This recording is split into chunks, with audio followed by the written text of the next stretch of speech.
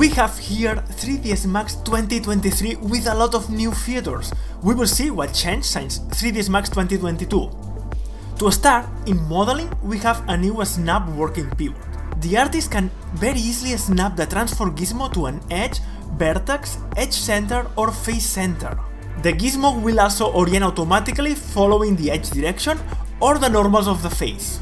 You can access these new features from a quad menu, from the icons on a new snap pivot bar, or assigning shortcuts to each action.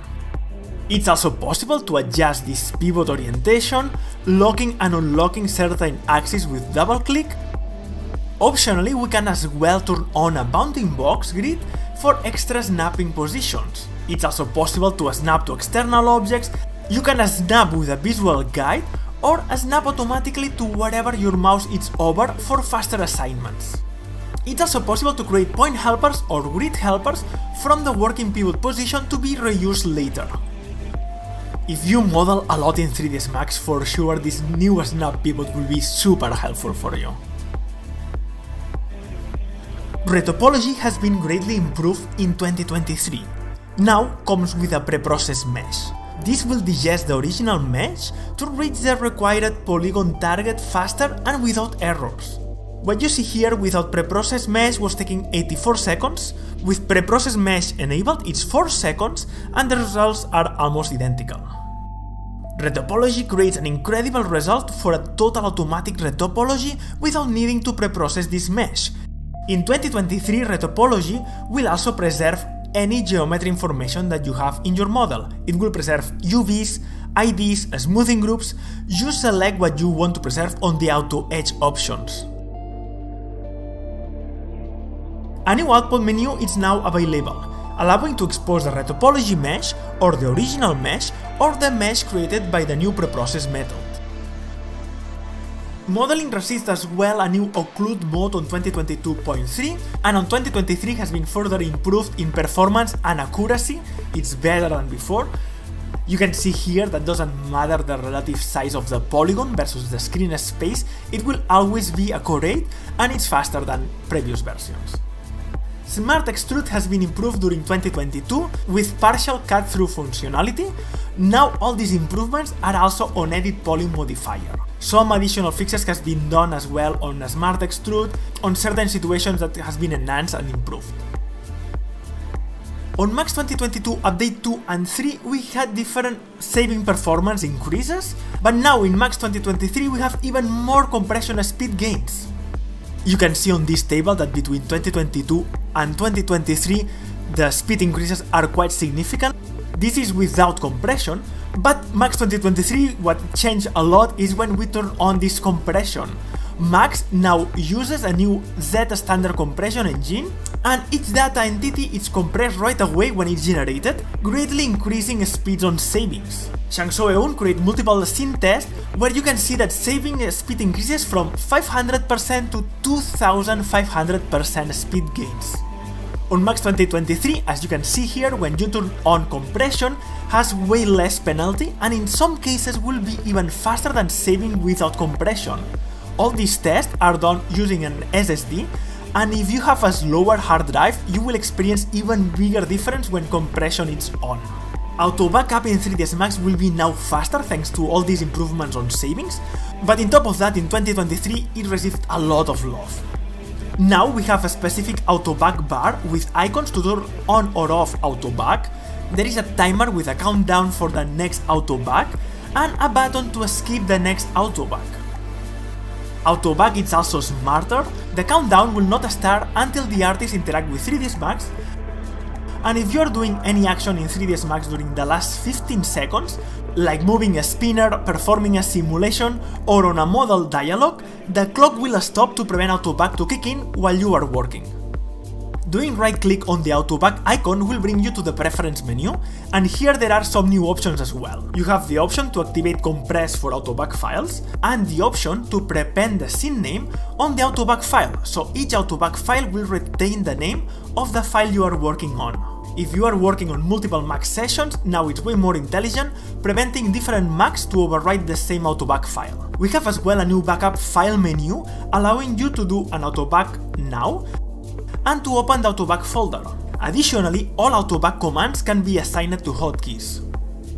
We have finally a new API for displaying volumes on viewport on 3ds Max. This will be accessible to any third-party developer to be used as they want. The first one to use it is Arnold. You will need to download the latest Max 2A available from the webpage that is using Arnold 7.1. Creating an Arnold volume, you will see that you can load any VDB sequence and finally be able to have a good representation on viewport of the VDB grid. You can tweak opacity, colors, and the visualization makes it very easy to position on your scene and looks very good even without rendering. Arnold volumes can also visualize any grid coming on your VDB and have different built-in display options to be able to display the data that comes with it, the turbo spectrum, you can have a gradient or a black body, and as you can see you can play sequence and it's quite fast and looks very good. The other new API that I am super excited for is Instance on Viewport and Instance at Render Time API.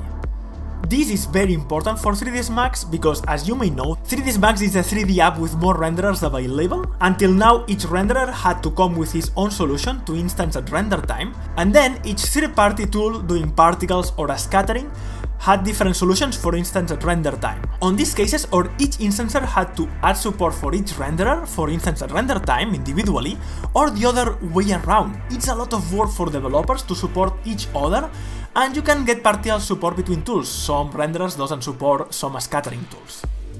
Now, any new tool or renderer just giving support to this new one single API, they will get access to all the other tools that also support this API. This will make the life way easier to third-party developers, and all artists we will enjoy way more compatibility between tools and renderers to instance millions of objects with a very low RAM utilization. 3ds Max now supports Gltf exports. Gltf is a very popular open source 3D file format. Now we have a new Gltf material. You can export static meshes geometries with a bitmap texture, and there is a accurate viewport display of the Gltf material on viewport in 3ds Max. We have available Arnold 7.1 with improved IPR interactivity, stability improve on triplanar maps, updates on Alembic, faster per pixel imagers, updates on Material X, faster bloom imager, interactive GPU is now faster, enhancements on USD, and different API additions. There are a lot of other improvements, and I suggest you to check the What's New guide and check a complete list of new changes. You will have all these links on the description below this video. But some of these other features is that we have a new layout of UV hotkeys for more cohesion. We have more tools for pipeline integration, more improvements on per viewport filtering. For example, now you can have a playback while changing settings, and general fixes. All default geometry maximum number of segments has been increased greatly. There is a new max to viewport material conversion API, new Autodesk standard surface compilant mode for physical material.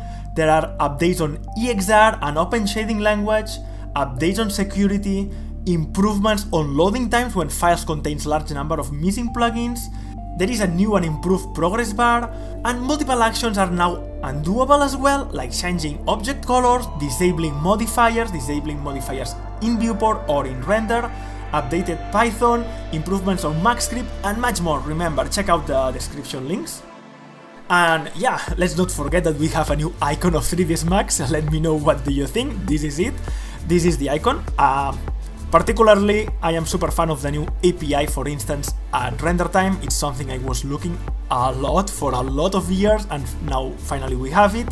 The new API to have volumes on viewport will help tremendously when other renderers and tools adapt it. But now we have the 3ds Max API, so we'll make it way easier. And Retopology was a game changer before, and right now, keeping the UVs and all these new improvements, it's awesome. Seriously, I think that this is a game changer for modeling in 3ds Max. And this is all, guys. Let me know in the comments what do you think, what is your favorite feature, if you missed something. It's 3 months since the latest update, and I think that we had a lot of things for these 3 last months. And more things will come for sure. Stay tuned, subscribe on my channel if you want to know all the new stuff coming to 3ds Max. I will create some tutorials covering some of these more in depth. And thanks a lot to all my Patreons that makes these videos possible, and they get access as well to exclusive content. I do a lot of tutorials about 3ds Max and about TypeFlow that they are only for my Patreons. Thank you a lot guys, and see you soon. Bye!